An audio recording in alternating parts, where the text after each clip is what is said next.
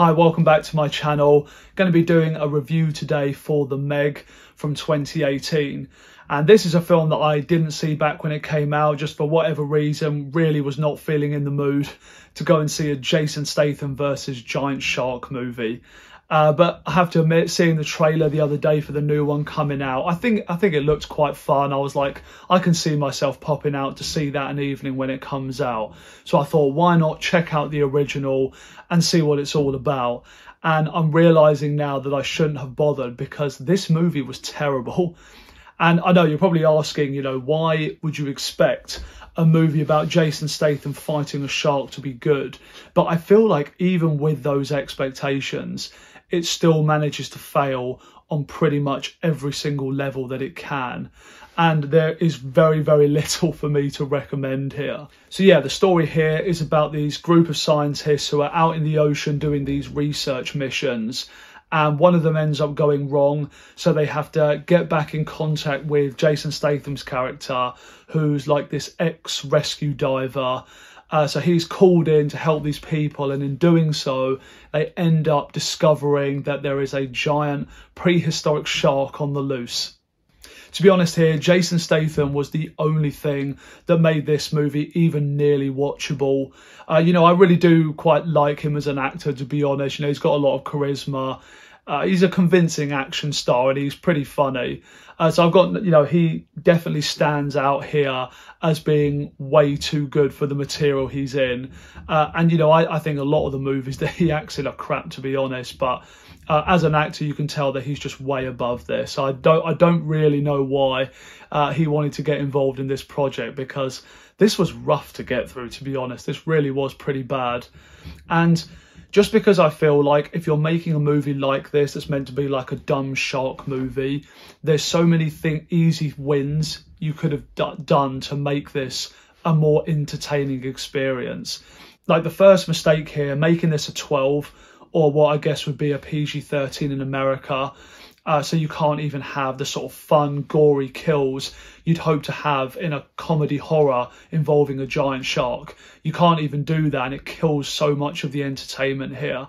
Like there's even this ridiculous scene at the start where you're introduced to Jason Statham's character, where he was going onto this sub on a rescue mission and it goes wrong and he ends up seeing this shark. And it's basically attacked this crew on the submarine, and it like slow cuts to this guy where you're expecting to see that like he's been mauled to near death, lost his legs or something, and he's just got this tiny little scratch from this, you know, absolutely ridiculously large shark.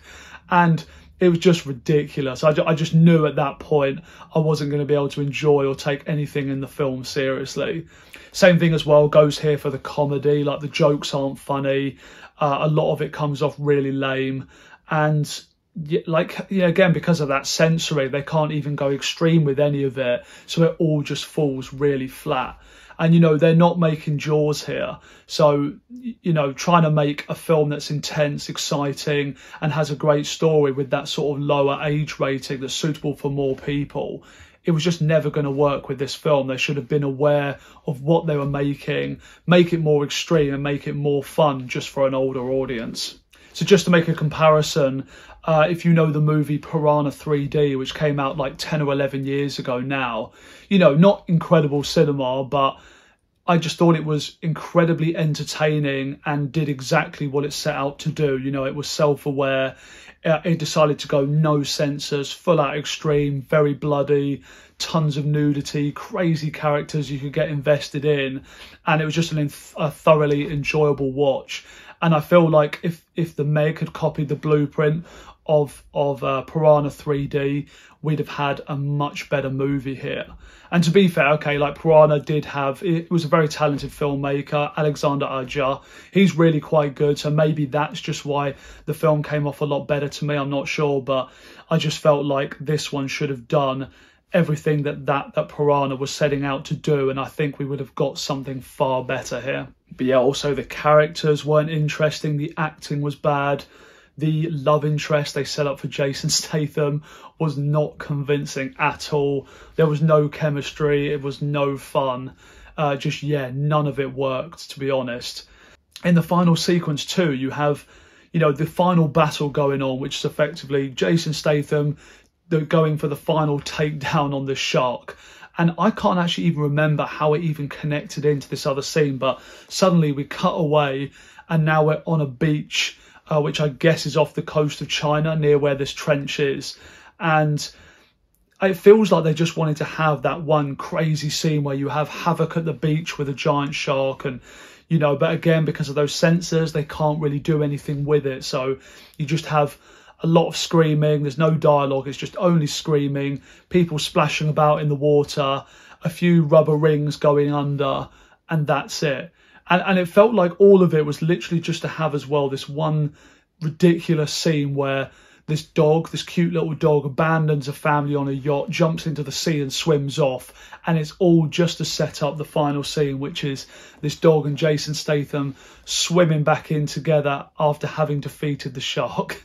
It was so ridiculous. I was noticing as well, there is a bit of a strange tone, I guess, about the movie. You'll know what I mean if you've seen it. Something about it doesn't feel like a normal American blockbuster. And reading up about it afterwards, seeing that this was actually like a co-production between a Chinese and an American film studio, that kind of explains it. You know, they were trying to apparently make this for a Chinese audience where Jason Statham's very popular and stuff, but maybe that's why for me, just some of these character dynamics, some of the humour just doesn't really work. It just feels like the tone of the movie feels a little bit confused to me, doesn't really know what it wants to be.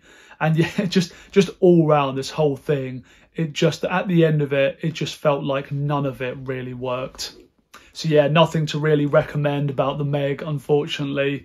I may do a review for the second one if the mood hits me right and I end up going to see it. But let's hope they've learned their lessons from this first one and kind of fixed a few of those things and made it a more fun movie. As I said, the trailers for it do give me a little bit of hope that it's going to be more fun than this one. But to be honest, you can't do a lot worse. Yeah, this was pretty rough. So I think I'm probably going to give it a 1.5 out of 5. I think Jason Statham does bring a little bit of entertainment, but it fails on pretty much every other level. So thanks a lot for watching my review of The Meg. Please do as well leave me a like on the video and subscribe to the channel if you've enjoyed this, and I'll see you next time.